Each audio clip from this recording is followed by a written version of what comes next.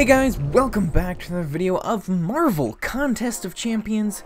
Today we're going to be taking a look at Guillotine 2099, the next character to be coming to the contest I think actually tomorrow. I believe she's coming out either tomorrow or next Thursday, so she'll be coming out very shortly.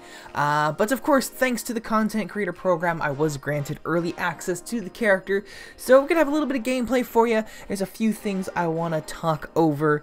However, I think this video is going to be a little bit shorter, just a little bit shorter than normal. The reason being the time that I had access to the character. I had access to her for about 5 days. Out of those 5 days, I really only got to use her for like an afternoon. 2 of the days that I got her, I was at work. 2 days I had classes. Then I had like 1 day was like I just had like an afternoon to use her, because that 1 day that I could use her, I had to do everything else. So I had a bunch of other things to do. So I only really got a half hour, not half an hour, a half of like an afternoon to play with the character. So I don't have as many points to go over on this character, but there are a few things I do definitely want to go over. So without further ado, let's dive into this. Now the first thing I want to talk about are her pre-fight abilities. Now when it comes to pre-fight abilities, I am not an expert by any means. I don't claim to be, so take what I'm about to say with a little bit of a grain of salt, because yeah, I'm not an expert. I want to make that perfectly clear. I might be saying one thing and it might be completely incorrect, so again, this is just my opinions.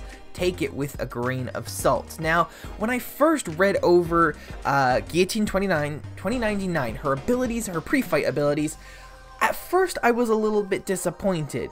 Now, if you don't know this, what I like to do when I get these new characters is I don't like to read anything about the character. I just like to go in, load up a fight, get playing with the character just to get some initial reactions, and that's what I did. I didn't read any of her details, any of her stats, anything like that. I didn't read any of that. So going in, taking a look at her pre-fight abilities, I kind of looked at them and went like, for at least me personally, these are kind of useless. The reason being, 2 of her pre-fight abilities require you to have a combo meter of 99 hits or more. Now, if you don't know what the combo meter is, that's that little like number on the left side of your screen. It shows how many hits you've got on the enemy, like in a row without being hit yourself. And yeah, they say you have to have 99 hits in your combo meter in order to use it. And I'm like, I rarely get to fights where I'm getting that many hits in a row. I'm not that good at the game. Getting a 99 hit combo, I think I may have only done, I can probably count how many times I've done that on my fingers. I'm not that great. So I was like, okay. I was a little disappointed because like with this, just reading that without any other context, this is like, she's really being set up as like a long fight character, like a long fight character, like Realm of Legends, League of Legends, uncollected boss battles, you know, stuff like that. It's like, really? That seems nuts. So I'll read specifically the 2 of her 3 pre-fight abilities I'm talking about. Those are going to be her stability function and her assault function. They both basically work the same way. If you have 99 hits or more in your combo meter, either you will Guillotine's medium attacks will either do a life steal or a power burn, depending on which one you have active. Stability is the life steal, assault function is the power burn. And yeah, I was like, 99 hits, that's crazy. But then once I did do some reading, I understood rather, the main way for people like me, how you can actually use these, and that is because this ability, in a way, is tied into her 3rd special. Now, on Guillotine's 3rd special, what happens is if you finish the fight with the 3rd special, you get the KO with the 3rd special, you will start your next fight with 100 hits in your combo meter, which then allows you to use that 99 hit combo or more. Now, I went in, tried to do this, made sure I finished a fight with the special 3, went into my very next fight, got to use these abilities, the lifesteal and the power burn, like for like half a dozen hits, and then I immediately lost the combo. Like I said, I'm not great at this game.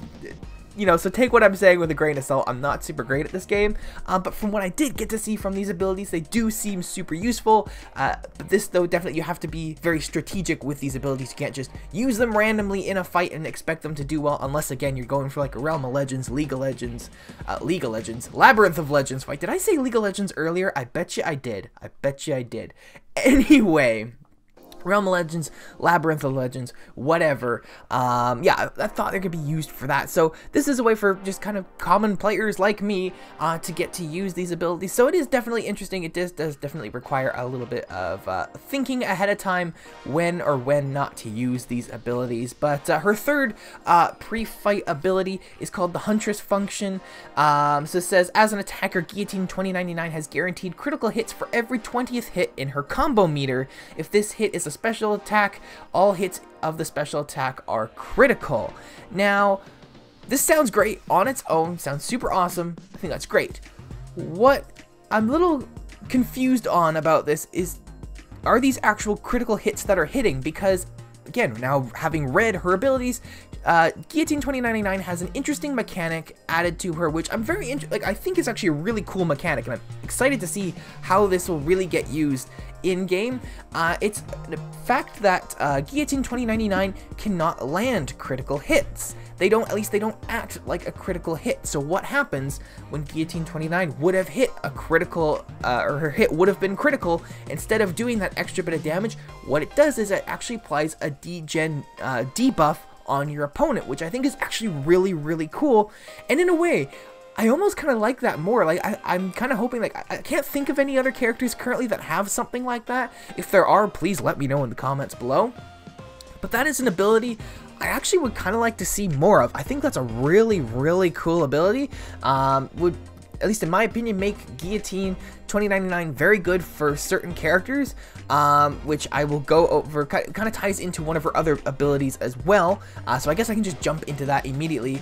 This involves her Digicloak ability, which kind of acts as like Ghost's phase, Invisible Woman's invisibility, evade, miss. It's kind of all in that same kind of mechanic, I guess, area there, and a mechanic that is very fun to play with, but is an absolute pain to fight against. I really, honestly, like, fighting characters with these abilities, I hate. It drives me nuts. I'm never looking forward to fighting characters with these abilities, like Nightcrawler's Bamf, the Spider-Verse peoples, their evade, drives me nuts. So, with fighting the characters like that, Guillotine 2099 might actually be a good option for that, because, you know, if you're unfortunate that you're not actually landing too many hits on your opponent, if you do manage to land a hit that would have gone critical, instead of being a critical hit, you get that degen, which will last a little bit longer, so you can still do damage to those evading enemies. Even if they evade like your next 2 or 3 attempts at a hit, you're still putting damage on the opponent, even if you only get to hit them that once or twice. So I think this might be a very good ability for that use. So I'm super excited again to see how this is going to be used in the game. I hope more characters have something like this in the future, but I guess we'll just have to wait and see. But yeah, just again, back to Digicloak. Yeah, fun to play with, horrible to play against. Also actually has a cool little kind of a effect, or I'm not even sure if this was intentional. Might be a glitch. I haven't been able to confirm this with the Kabam developers or not, but there's a really cool thing. I'll try to make sure it's the clip that's going up right now. When you activate your third special while having Digicloak active, the animation of your third special actually has Guillotine 2099 still looking like she's in her Digicloak. She's still in her Digicloak state, which is like what her cape and cowl looks like when she's regular, like she's not phasing or anything like that. She looks like that for the entire animation. Her swords, everything look like that. So it looks really cool. I don't know if that was done on purpose. I tried asking the Kabam developers. I didn't get an answer back from that, unfortunately. But yeah, just a really cool, yeah, again, just glitch, I don't know. But well, again, going back to her special 3 honestly is awesome. Has that effect where if you end the fight with it, you get the 100 hits in your combo meter. You can then use those pre-fight abilities. It's awesome. But then also just the attack on its own, great animation, and it does, literally my note here is just, does a shit ton of damage. Like, this thing is devastating. Like, I'm super excited for it. I think her special attack 3 is just all around just awesome. If you can save up your power meter for it, it's awesome. Not to say that her other special attacks aren't awesome either. All of her special attacks are really great, but her special 3 in particular really stood out to me. So yeah, I'm really excited to see once this character gets into the hands of more I guess basically better players than me. Like, there are some don't get me wrong, lots of very good players have gotten a hold of her already. I haven't been able to watch too much gameplay myself because, again, school and work. I've barely been home like I've only really been home one of the last like 5 days. So, you know, it's been busy for me lately. But yeah, once we get like the high tier players, maybe those guys that don't necessarily do YouTube or anything like that, I'm excited to see what comes with this character. She looks awesome.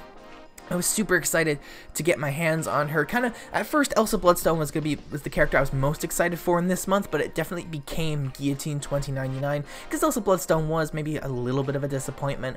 But yeah, Guillotine 2099 looks awesome, super excited. Oh yeah, that's one thing I forgot to mention, just her character design in general. She looks absolutely badass. Like, I was at first, the first time I saw her, just the image that was released, I was a little confused. I was like, who is that? They look awesome, and yeah, just doesn't disappoint. Her animations are all great. She's just a really awesome character, and just yeah, I'm just excited to see what she will bring to the contest. I'm hoping she's a character that doesn't get lost in the crowd. You know, you get some of those characters like I think Elsa Bloodstone already.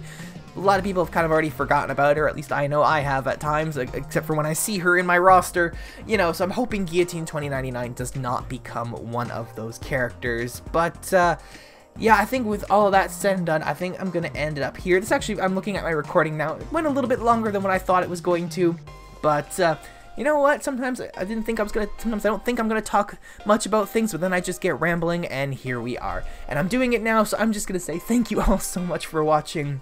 If you enjoyed this video, make sure to give the video a thumbs up if you like this kind of stuff. We got lots of it coming out all the time, so feel free to subscribe to the channel. Let me know what you think about Guillotine 2099 in the comments below. I'd love to hear what you guys think. I truly mean that. Let me know in the comments below. And while you're down there, social media as well is in the description. Go follow me, Twitter, Discord, Twitch. I'm working on stuff for those things. Things are looking good in the future of Twitter and Twitch and whatnot in particular. So go follow me over there. And yeah, I think that's about everything. So once again, thank you all so much for watching, taking an early look at Guillotine 2099 in Marvel Contest of Champions. Once again, thank you all so much for watching, and I will see you in the next video. Bye bye.